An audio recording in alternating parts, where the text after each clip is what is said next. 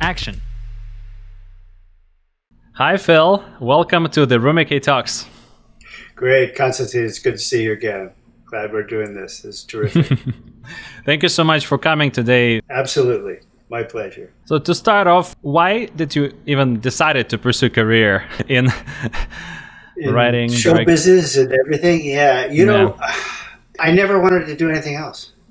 It was that clear to me because, you know, my parents were involved in entertainment, my grandparents, and it was just kind of in my blood, you know, and on my mother's side, there was musicians and agents, and on my father's side were actors, and, you know, my grandfather was on Broadway, and so it was a full house growing up of people in the industry or around the industry, and I grew up in Laurel Canyon, so you know, I was around it all the time, and I think it just kind of seeped into me. And you know, I took an acting class in my senior year in high school, and the bug just bit me. And I'd go home and I'd watch TV, and there was such great, you know, old movies that I'd watch, and I got so inspired by the films of Preston Sturges, who was a great writer, director at the, you know, before, you know, I certainly, you know, he died long before I was born, but, you know, all those black and white movies that I watched of his, like Miracle of Morgan's Creek and, you know, The Great McGinty and all those great movies. I just love that kind of screwball comedy with great characters and emotion, and even at such a young age, I just loved it. And the Marx Brothers were another big thing for me, and you know, just the Marx Brothers films. I love the comedy, and I think I just kind of decided that was my career, and I wasn't going to stop until I did, whether I was going to act or write or whatever. I just wanted to be in the business. So I was so focused that I never stopped wanting that, you know. Can you imagine yourself being at that time and the room that you were in, the TV set that you were using to watch all those shows? Tell us a little bit about it.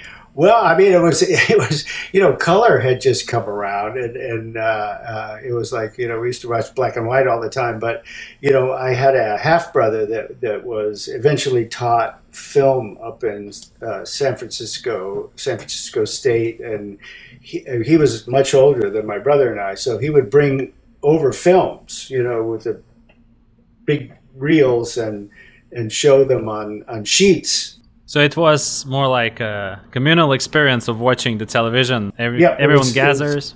Everyone gathers. Grandmother come in. You know, it was. You know, we had dinner. Of course, you know, we couldn't watch TV while we were eating dinner, but you know, that was too much. That was way too too crazy. But eventually, you know, there was TV trays. You know, you know, as I grew up, we got TV trays. So, hey, that was special. Well, we got to eat on a TV tray and watch.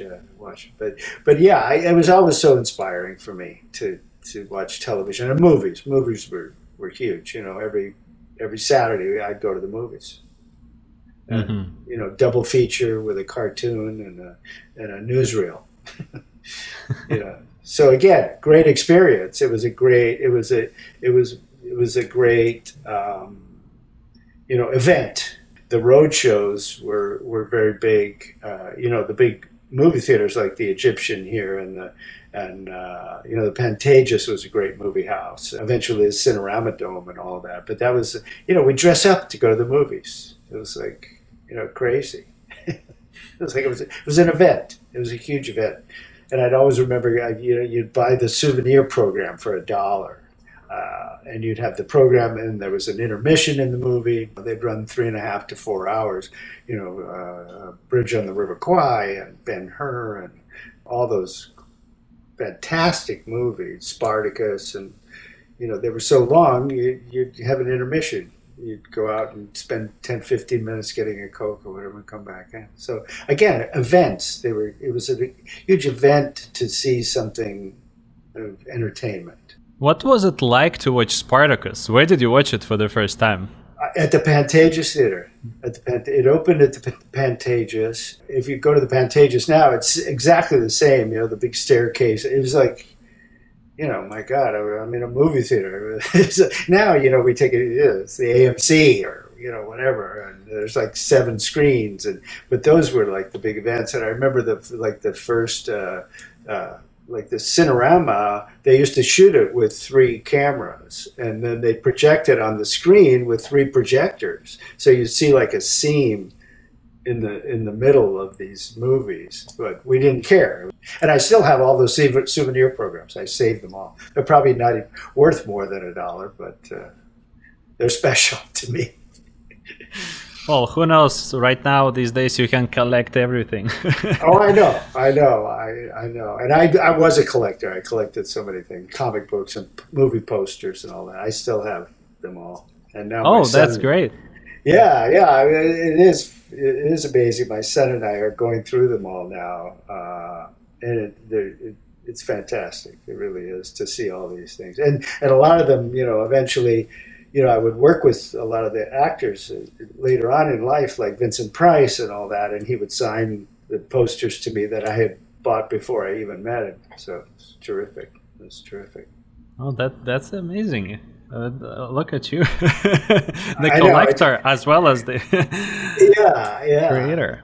Yeah. Were you registering them through like special services, or you were just collecting them? I was just collecting them for myself, but now I'm sending them all off to get certified and all that. Certain comic books and all that I'm sending off to get graded. And, it's like because I'd always buy 1 copy to read and 1 copy to save, to collect. So I wouldn't hardly ever touch those. Those are the ones that went in the Mylar envelopes and put away for like today, going through them and seeing what I'm going to do with them. That's because I also started collecting coins and entering the world of collectors and how do you do everything and stuff. Copies, it's very interesting. Yeah. I mean, I would prowl Hollywood to bookstores and I'd find there's a Famous Monsters of Filmland #4. I have to have that. So, do you remember the first sort of writing that you did that got screened or got produced that you saw on the screen or TV? Actually, the very first thing that I did that I got paid for and that really kind of jump-started my career was a play. I was at City College here. We were, I had done a bunch of plays and American College Theater Festival, and we had gone back to Washington, D.C. We performed at Ford's Theater, where Lincoln was shot, and we performed at the Pasadena Playhouse, and so it was a great theater school. And I was going out on auditions, and I was doing stuff here and there, and I'd do a small part in a film, or go out for commercials and stuff. And we had an acting company that kind of came out of we all stayed together as actors, and we were doing Christmas Carol during the holiday season, and I was playing the nephew and a kind of a comedy show that I had written. We'd do that during the day, and then we'd do this Christmas Carol at night. Somebody came to us backstage and said, "Do you guys want to write your own play and come? We have a theater in LA, and we love you guys. You guys are great, and you got great energy and all that, and we'll put it up." So everybody wanted to do it, of course, and little by little, everybody kind of dropped out of the writing end of it. Everybody was gung-ho at first, but little by little, everybody just kind of, and it was, it was a time when, there was a lot of drugs, stuff going on, and we were living in San Francisco, so it was a little nuts, but I think I could hold my stuff better than anybody else, maybe my psychedelics at the time. And I was like the last man standing that that said, I'm going to write this and finish it. And I wrote it, and eventually I directed it, and it was successful, and it ran for quite a while. And then they asked us to write a second one, so I started writing the second one, and that really, got me into writing. And I kind of made the move from acting to writing, because people in the audience were applauding and laughing, and I was going, hey, maybe I'm pretty good at this. So that got me going. Yeah. And from there, I was also, I wasn't making that, playwrights, not making a lot of money there. So I still had to survive, and I was getting, small acting things, but nothing big. So I got a job on a cue card company when they had cue cards. There was, Barney McNulty and a bunch of different cue card companies in New York and out here. And so I was literally in a studio. So I was holding cue cards for, great people. And so I felt like I was finally in the soundstage. And while I was doing that, my brother had already started writing on a very popular show of the time called Hollywood Squares. Mm-hmm. And then he left to go on to bigger and better things. He got a movie or something. And so the job was open as the head writer there at that point. And he said, well, my brother is just like me. And he's funny and he writes. And so I submitted a bunch of questions and jokes, and they hired me. And so at 26 years old, I was writing on my first television show. I was writing jokes, and it was great. Yeah. So right there, I just started right away. I was very young and very blessed to get in so quickly, and then I just kind of moved my way right up the ladder. So those were my first big breaks, really. I was looking at the IMDb. Were the Hollywood Squares as the show that you were nominated for Daytime Emmy Award? Yeah, I had four nominations. Yeah. What was that experience? It was great to be nominated. I did get the statue on that. So my brother actually won, and that writing staff won the year before I got there. They actually did win the statue, and we didn't get it after that. But that was great to be nominated. Fantastic, very good. Yeah, but I kind of got stuck in that, kind of game show. But I was also writing some Vegas acts for some people, and I was writing for some comedians, and then from then I wrote a spec script like everybody has to, of a sitcom, and I got an agent, and so then I moved on to do some other things. I stayed in variety for a bit, writing variety shows, and which was great because that was sketch writing, because all the variety shows had a singer. It was a singer. It was Sonny and Cher or Glenn Campbell, or but they do sketches. And of course, Carol Burnett was the biggest one at the time. But I kept doing those shows for a while, and then finally hit the sitcom world. So would you say at that time, from the moment when you switched to the writing career, you were mostly focusing on writing in the early days? In the early days, that's all I thought I could do. Yeah, I had I really, all I wanted to do was write. I was just happy to be on staff on some great shows. And, I didn't even envision myself as producing or executive producing or all of that. I didn't even think anything about it. I didn't think, oh yeah, one day I'm gonna do that. It just happens that once you get in that, slipstream, if you're good and you're talented, you move up, and all those kind of titles are writing titles that come with it and more money until you learn to be a showrunner under great showrunners. That's the only way you really learn to be a showrunner, is to be there and learn from really people that are great at. Is there a sort of practice that you have, or like a schedule routine for the writing that you had in the early days? Yeah, I mean, when you were on a show, you basically got in at 10 and sometimes got out by 8 o'clock. And if the show was in trouble, you were there almost round the clock. You'd basically go home at midnight, 1 in the morning, sometimes 2, get a few hours of sleep, turn around and drive back, you know.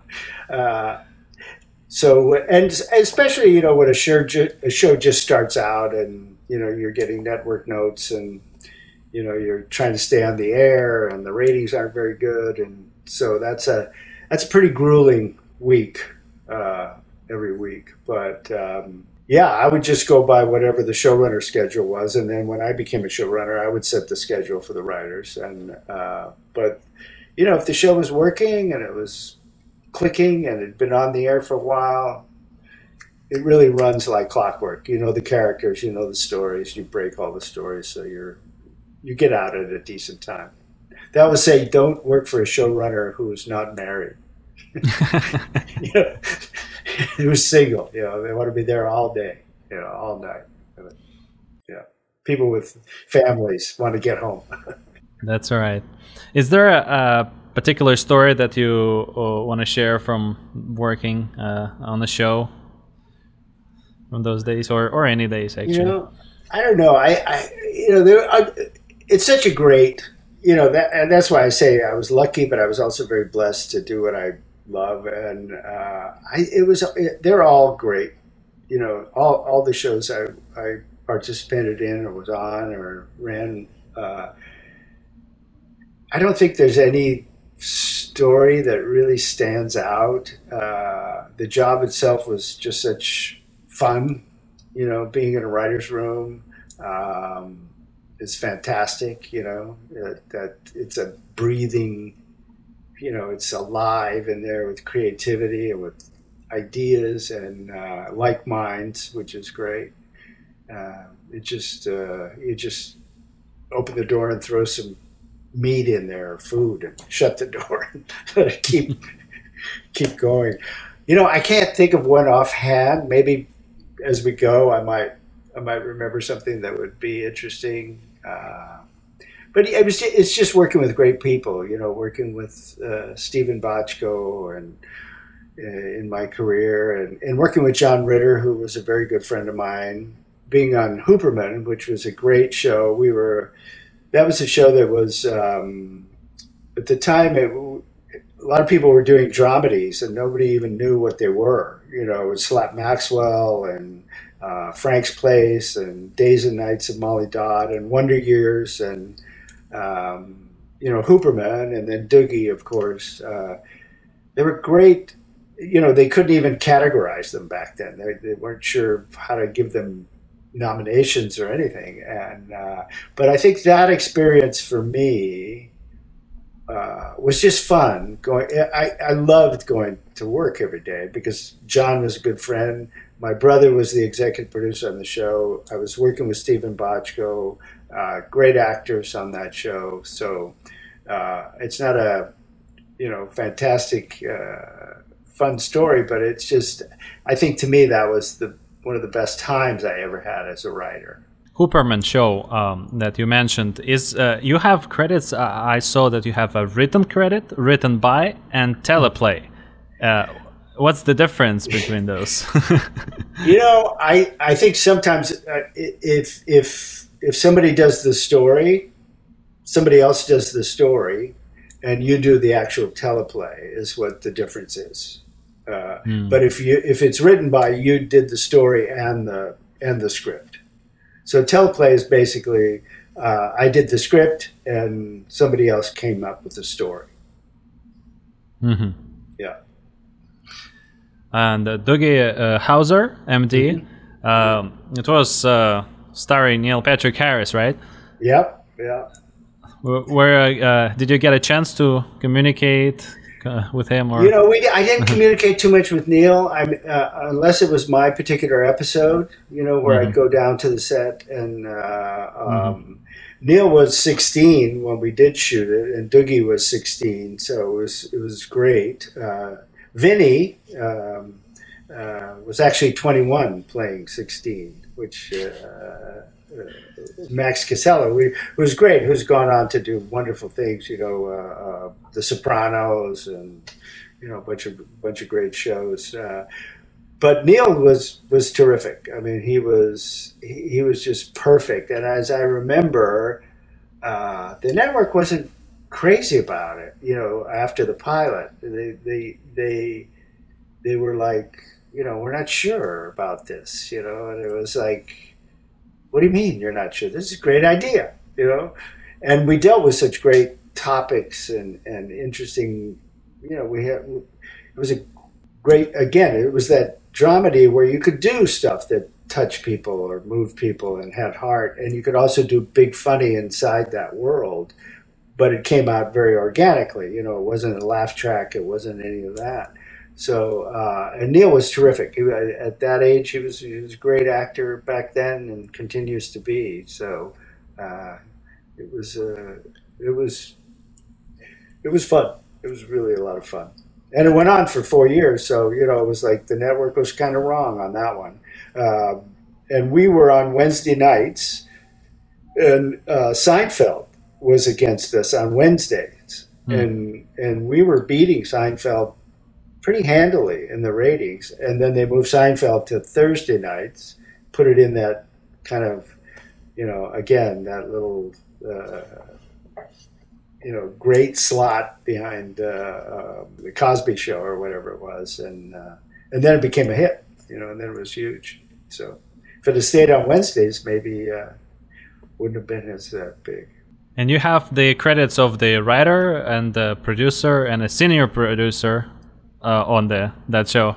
Yeah, they're all just glorified names for writers, until you hit that. The executive producer or co-exec, the co-exec level, you can run the table while the exec is off, editing or whatever. But all the other ones are just, title and money. It's not, you don't get more. I mean, you get more of a say on an episode that you yourself wrote. But yeah, just titles. But they move you right up the ladder that way. Would you say that this genre of dramedy was sort of like a frontier work? Nobody done that before?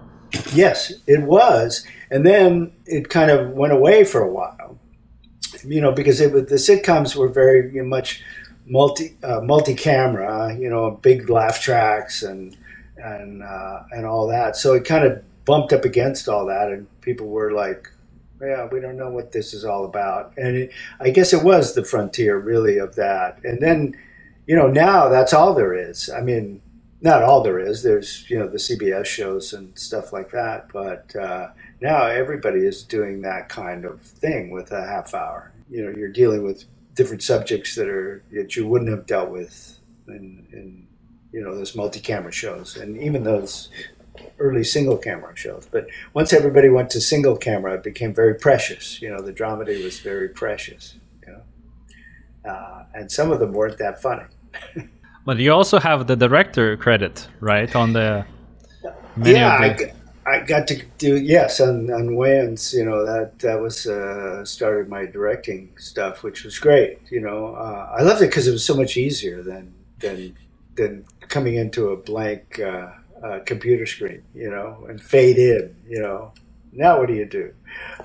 So as a director, you have the script and you have the actors, and you can push them around and say, go over there and do all this, but you have the words. And I know directors will argue with me about it, but facing a blank page is definitely harder than having it and having a good script and good actors to work with. Which was great, and the Wayans were terrific. They were absolutely great. I mean, I was working with a very creative family, and they were all very generous, and I came on to that show a little later. They had already been on for 13 weeks, and they had gone through quite a few executive producers in those 13 weeks. And when I came on, it was we had I don't know, they had met with a few people, and I guess I won or whatever, not won, but they liked me the best, I guess, out of all those meetings. And I said, I told them, I said, we got to tell some better stories here. That's all. This is kind of a sketch show. And then they were doing great, but I think it was still kind of big. And then hopefully I brought that to it, a little bit more storytelling, and we went to 100 episodes. So I saw that you have 3 credits as a writer on the Wayans Brothers, and then 66 credits as the executive producer. Yeah. Or so. Yeah. So, but you said that it's somewhat similar, the job, or not? Well, no. I mean, we always wrote the first episode of every season, to get everybody started and on the same page. But my writing credit was the same that I would always have, or anybody would have, as writing the script. But I was running the show, so I couldn't really do a script all the time, and I was running it with my partner at the time, Tom Moore, who was a great writer and very funny man. And so we would split things up, and he would run the room, or I would go down the stage, and because on a show like that, you're writing the new show that's going to come up, and you're working on this week's show while you're writing next week's show, and you're editing last week's show. So as an executive producer, showrunner, you wear a lot of hats. You have to go. You're being pulled out of the writers' room a lot, because you have to go down to the stage. You have to answer networks, stuff. You have to oversee casting. You're editing. You're sweetening shows. So, yeah, it's. I would love to have written all the episodes, but yeah, that's kind of the nature of the business with that. Would you say all the episodes, or most of the episodes on the Wayans Brothers, are fully scripted, or there is some room for the improv? Well, they improv, wherever they could, But I always asked them to give me everything that was in the script first, and then let's play, and they were very good at it, and they were very respectful of me as I was of them, because they were so great. They knew what they were doing when they got off script, which some people don't, and that's the worst thing about improvising a lot. It's a lot of the times it just comes out like, let's focus, let's get back to the script. But I think once you have that script and it's tight and it's been through a lot of rewrites, so it's shootable, then you can play a little bit in certain scenes.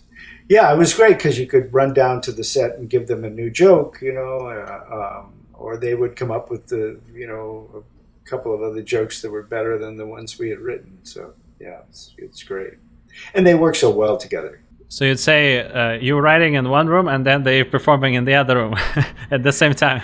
Well, they're down it's usually they're down on the stage during the week and rehearsing, and then you're up.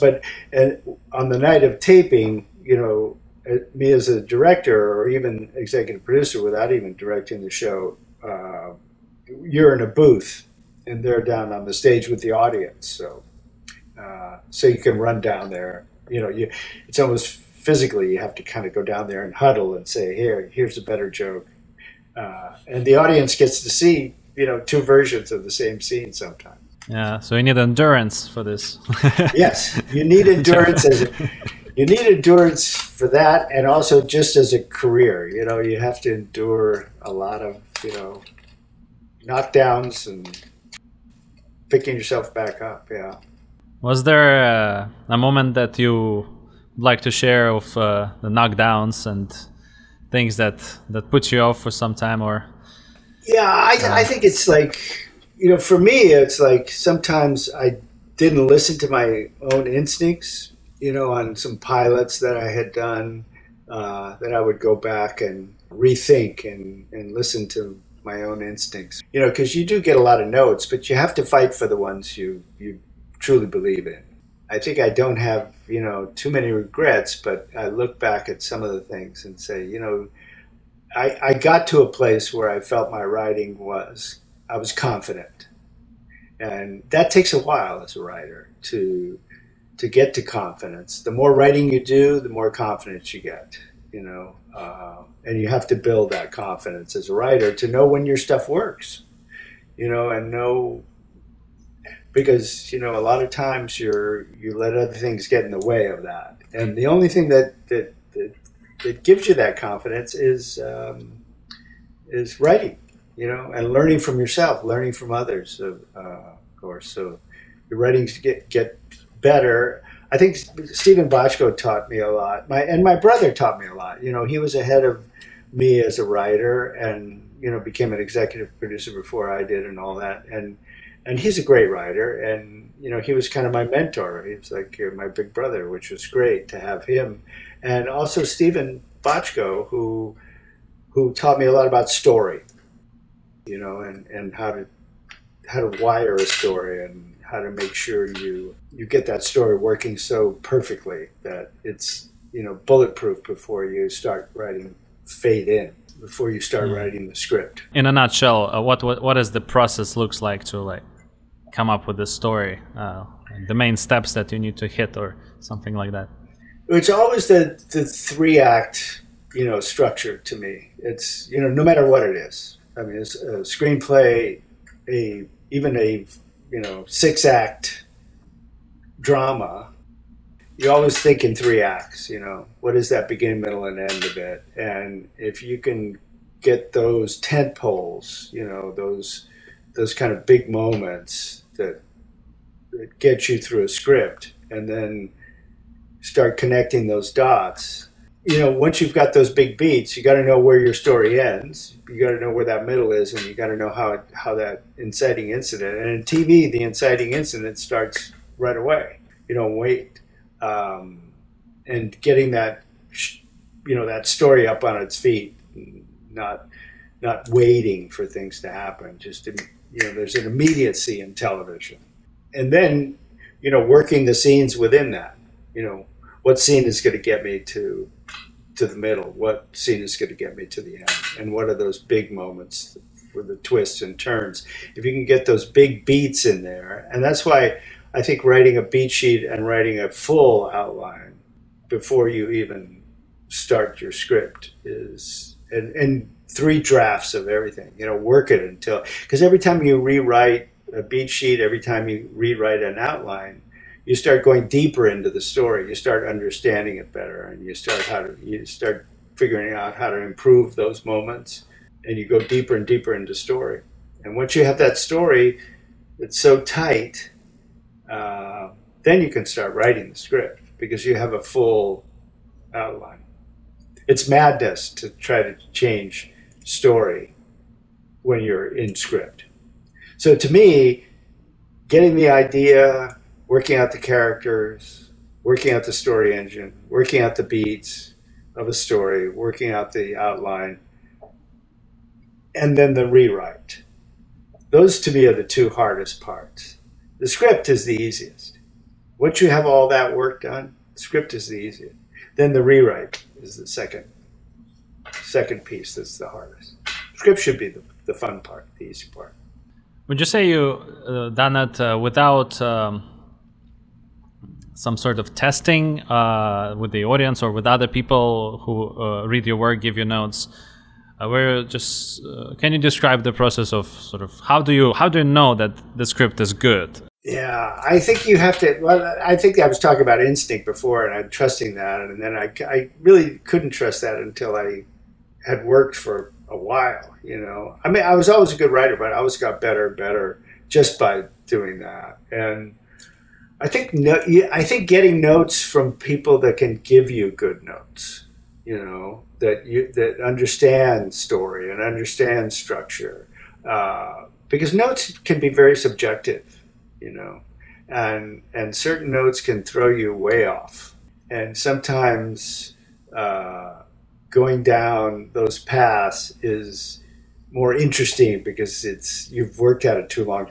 But I think there's a point where you have to tell yourself it's good, you know.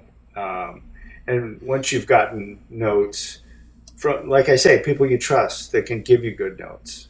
And once you start understanding by writing more, what is a good note and what is not a good note, you know, what's going to make this script better. And, you know, scripts are never perfect. You know, I don't think I've ever seen a perfect script in my life. You know, I've seen stuff on the air that I've shot that I'm going, yeah, really? Do we shoot that? I'm never satisfied. But at some point, you have to say, this is done, and this is good, and I'm confident in it.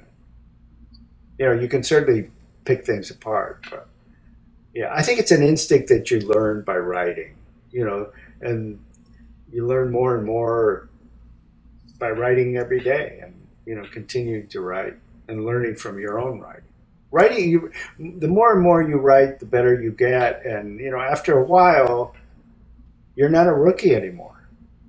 You know, you're doing it. What was your first writing machine or instrument? Oh, it was well, I think when I was at a show, I mean, certainly when I was playing around with it way back was you know, I can't show it. It's such a big, heavy typewriter, but I have an old typewriter here, which is just for looks, but it's great. But that's what it was. But it was an electric portable, you know, a little electric portable typewriter, and then select traits, and then we got into the computers. The K-Pro computer, I think, was the first one that we all wrote on. But yeah, it was a typewriter just like that old one. Yeah. It's not just allows you to write, but also gives you a workout. Yeah, you're just pushing down those keys. But select traits were great, and I'm still not a good typer. I'm fast, but I still don't, you know, use all my fingers. But I'm pretty quick. I've learned my own technique. Do you have like a number, like 80 words per minute or something? Oh, much slower than that. Yeah. And for a long time, I wrote everything out longhand because I felt like doing that was a good way to do a first draft. And then I would, you know, put it into the computer. And so I felt like that was my first rewrite. But I don't do that anymore. That's too much. First draft by hand, I think longhand is a really good experience because you don't have to like self-edit. You just kind of keep writing.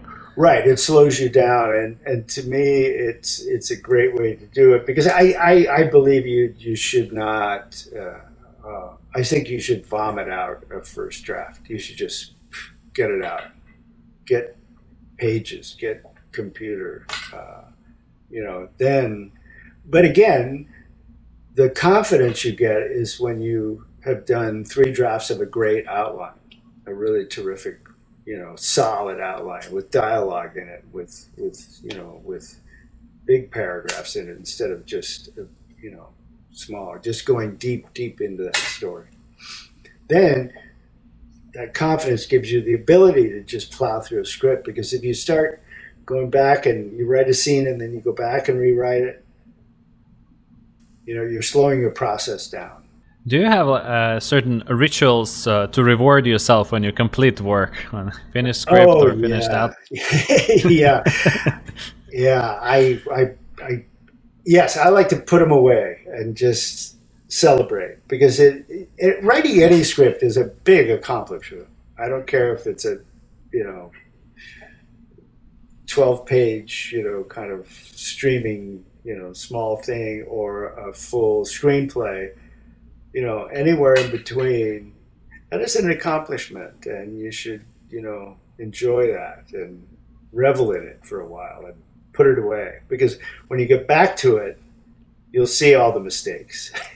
You'll see all those flaws. But yeah, I like to celebrate. I'll have a glass of vodka or something, and play golf, and hang out. Yeah, it does. It feels good. It does feel good. By the way, how does your personal life that you live outside of the writer's room and things affect the things that you work on? Always. Everything I do, I think, affects everything I write. And the experience, the more experience you have in life, the more knowledge you have. I still read books. I still have magazines. We have, let's see, 1, 2, 3, 4 when computers, TV on all the time. I'm always absorbing, life and putting it on the page in one form or another. Even if, you always put something of yourself in a script, even if you're writing something that's totally different, animation or superhero or whatever. You've got to put yourself in there, because that's the soul that makes the writing stand out. It makes your voice. It's your voice. That's what's going to set you apart.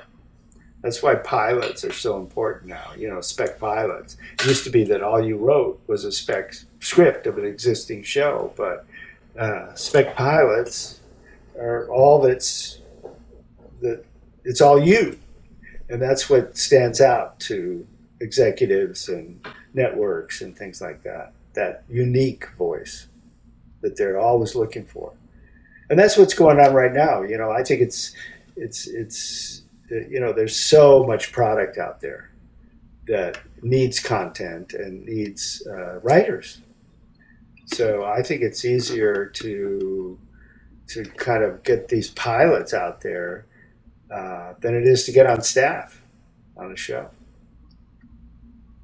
Because if it's good and it has heat on it and somebody's pushing it around, and there's so many marketplaces for writers now, so opportunity abounds. The money may be less in the little places, but who cares? It's still TV money. It's still good. Yes, sometimes I feel like right now these days can happen is to have paralysis by analysis. Like there's so many options that and everywhere you need to either pay something or fill out a 2-day worth of application form. and things like that. I mean TV is so good right now, which is great, but I can't,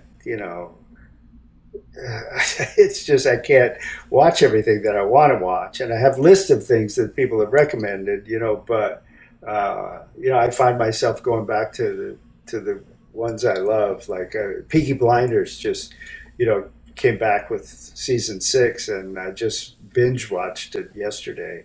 And I love that show. So, I stick to kind of the ones that always make me excited about writing and excited about TV. Would you say the shows that you like to watch yourself are different in genres or the way they approach the story than the things that you interested in writing? Yeah, my career was, started out in comedy and kind of stayed there for a long time, and then I kind of switched over a little bit to drama, and I did some drama work, and I liked that also, and I feel that that's easier for me too, because it's not, you don't have to make it funny, so I tend to watch more drama now. I tend to watch more drama, just because I love the way they're telling stories nowadays. It's just, I'm not impressed with a lot of the comedies that are around right now. Some of them aren't even making me laugh, and they're labeled comedies. And I go, well, that sounds like it should be funny, but somehow it isn't. And I watch a lot of British shows. I love their detective shows. And they're comedies. They're some of them are pretty big and broad, but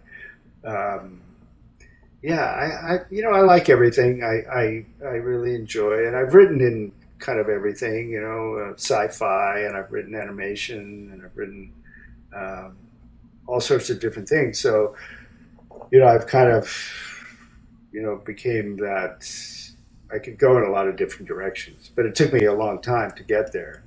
Is there a particular screenplay or teleplay that you wrote that you proud of the most, I'd say? I think the stuff I'm doing now, I'm kind of developing stuff right now, and I think those are the ones that I'm really proud of. I did a drama a long time ago, way before I did a lot of the half-hour comedies that I did, which was a historical piece. It was a civil rights case, and I was moving my ex-wife up to, I was moving her parents out of their house, and this book kind of fell open to this page, and I thought, wow, this is interesting, and I started reading this article, and so I based it on that, and it's I think that I was very proud of that for a long time, and I did sell it, but it never got done. But I got the money for it, but I didn't. It never saw a camera, so I'm looking at it again. I'm kind of dusting it off and thinking maybe I'll take a look at that again. But I love a lot of the stuff I'm doing right now. So that's, and I guess that's the way it should be. You should love the stuff you're doing right now. Yeah. Is it more TV related or feature films? Yeah, it's I did pitch a feature a little bit ago, and I'm waiting to see what happens with that. So I'm moving, more towards film now. Even in the TV I'm writing, more towards the limited series and smaller but bigger concept shows. Do you watch feature film?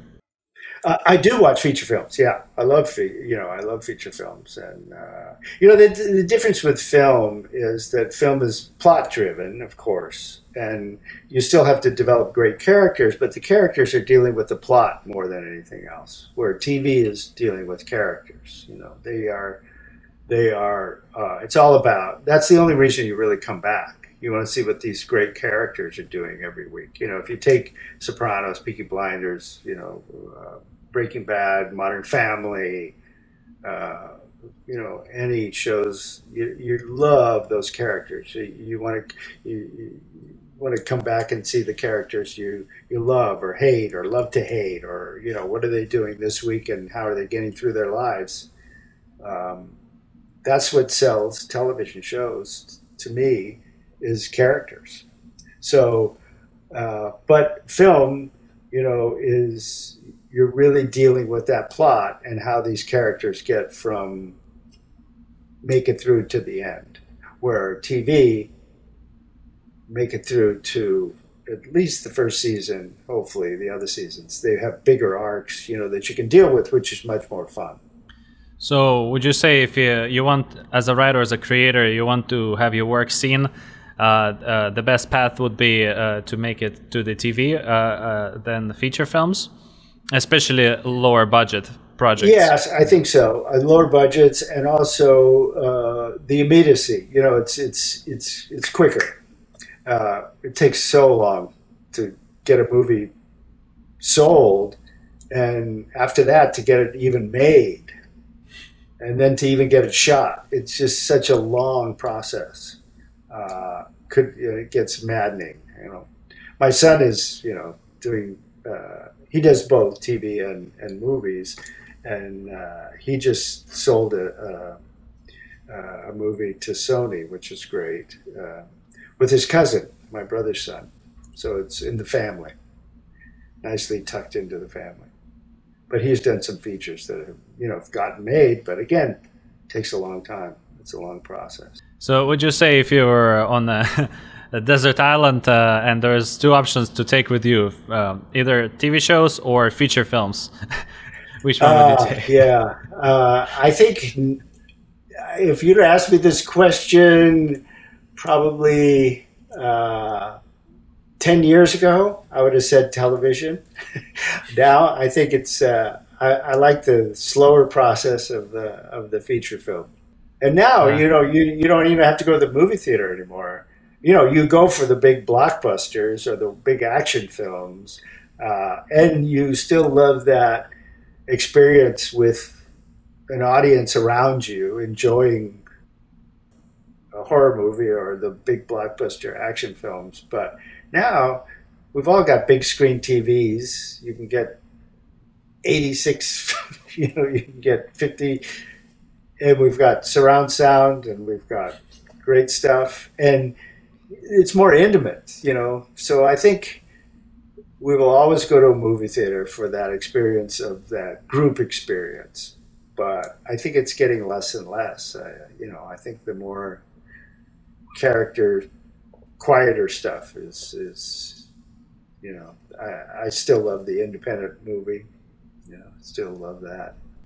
Would you say now it is a different experience of watching TV shows with your family than it was when you were a kid and first discover the television?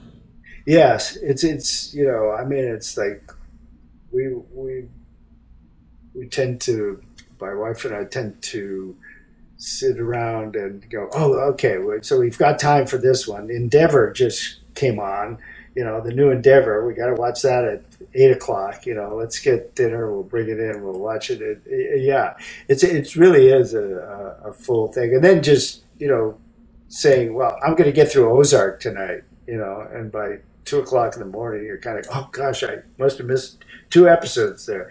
So yeah, the experience is a little more, not as exciting as it was. But like with, you know, shows like Peaky Blinders that I've been waiting to come back for quite a few years, that excitement was great to see that show again. So that ability, I think, is nice, that, you know, they take their time between, so you're really anticipating stuff like, you know, Bosch or Ozark. You've been away from it for so long, that excitement that is there, which is terrific.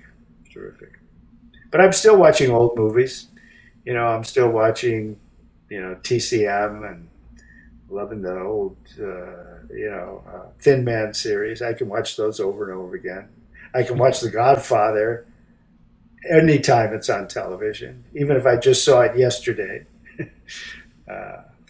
You know, television, one thing about television is, you know, everybody who's creating television, whether you're the craft service guy or the executive producer, you're really creating something great. And television changes people all the time. You know, where a movie or a good novel, you know, you'll be moved, you'll be changed, but we can change people every day. It's really powerful. You know, it's one of the most powerful things around. I mean, news and everything. I mean, every day you're changing people's lives with television. So it's exciting. I'm still excited about it. Speaking of changing lives, imagine that you were an extraterrestrial from another world that is perfect and everything is organized in it, and everyone lives in harmony. And now you see our world with all its beauties and imperfections. Yeah. What would be the one thing that you'd fix? Wow, I think the way the world is right now, it's so nuts to me. I mean, we're dealing with a war, we're dealing with politics and a pandemic, and I think I would, you know, I'm still such an optimist about life and everything. I would hope that we would all take something from this past 3 years, you know, take something from it and really take some stock in what's going on. The division in America, and, you know, you're looking back at stuff and you're going, Jesus, have we changed that much? Where are we going? So I think I would say, you know, I would ask them to help me look into the future, so we could come out of this better, you know. And I hope as writers and as creators that we take stock in all this. And like I say, it is such a powerful medium that we've got to use it. You know, we've got to use it better than having news as entertainment. You know, we have to create news as just news and facts and change this planet that we are losing, you know, every day. So I think I would ask them, yeah, help me out here. You know, you with the one eye, come over here. Help me look into the future and tell me what I should be doing as a writer or as a person to save our planet and our... Yeah, I better stop there, or I'm gonna get on a soapbox here and be Aaron Sorkin. The last question for today: is there something that you're currently obsessed with in a positive way that you do the most of the time? Painting. I've always been a good artist, and I'm painting. You know, painting to me was like a drug. I could get so relaxed doing it. So I'm getting very obsessed about my work, and I want my paintings to get out there. You know, I've never thought about, you know, that before, and I think now at this point in my life, I'm obsessed with that. Just trying to paint more and express myself through a different art form than, you know, my creative brain has always been that side that is work. So I'm going to give that more fuel by getting more obsessed with my doing more canvases. Well, let us know when you have your art exhibition as well. I would love that, and hopefully it'll be soon. Hopefully it'll be soon. I've got a lot of good stuff that I'm proud of right now. Thank you, Phil. What is the best way to find you online if someone wants to know more about your work? You know, I don't really have a website out there now, but I'm gonna get out. I'm gonna probably put one out with my for my art. So that'll come soon. I guess the other way is just Google me and figure it out. And I guess the other way to really contact me is through UCLA, because I am still teaching there. Having a wonderful time with my students, and I've had great success with a lot of them through the writers program there. It's a very good program. Yeah, you know. Yeah, that was great. That's how I learned about you. Yeah. And your greatness and the humor, and each class was amazing. Oh, thank you. Thank you so much. Yeah. I'm really having a great time still doing that. It's been a great opportunity for me, because it was a great way to give back by teaching, and so many students have come through my classes now that I feel that I've given back. Well, Phil, thank you so much for being part of the show today. Sure. Thank you, Konstantin. This was great. This was great fun. It's great just to remember some stuff. You know, I haven't looked back on a few things in quite a while, so it's nice to just take a look at it from a different angle.